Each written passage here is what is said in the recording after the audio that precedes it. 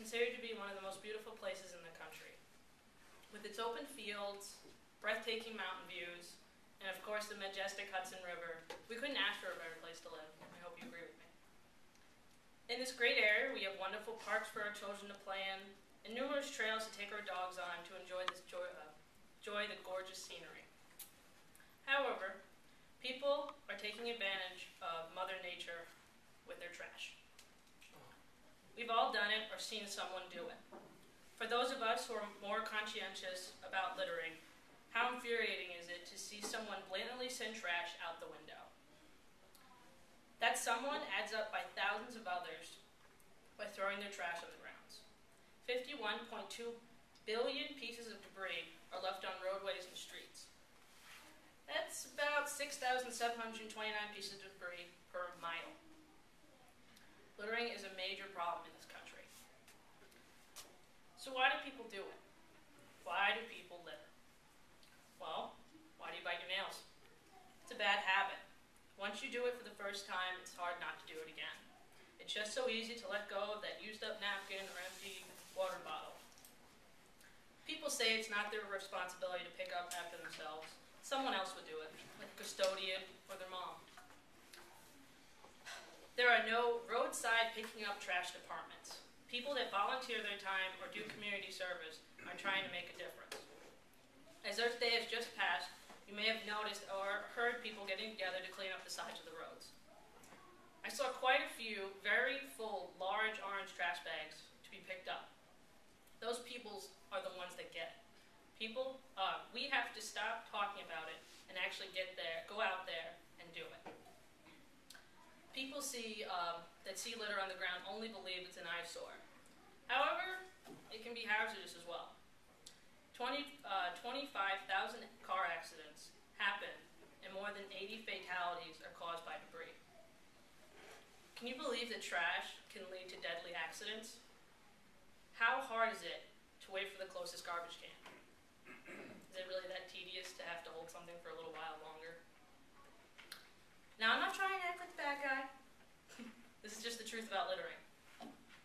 But there are positive solutions that will stop this madness before it gets any worse. One of the best improvements is to recycle.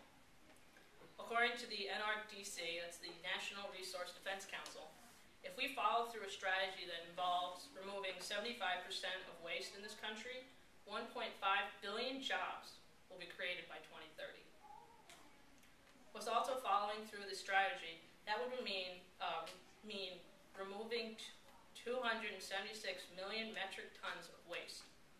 That's like eliminating the emissions from 72 coal-fired power plants, or taking away 50 million cars off the road. Significantly reducing the air pollution, saving water and energy, and building economically strong and healthy communities sounds like a good idea to me. I don't know about you guys. The constant littering will only do this world harm. Some people believe that the things they throw on the ground will eventually decompose. It's actually not that simple. A styrofoam container, like the one we use to put coffee in on the go, takes almost 1 million years to decompose. An aluminum can takes about 200 to 500 years. A leather shoe takes 45 years, which I'm away from a nice leather shoe. A wool sock is about a month, and a banana peel takes about 3 to 4 weeks. Even the things that come from nature take a while to decompose.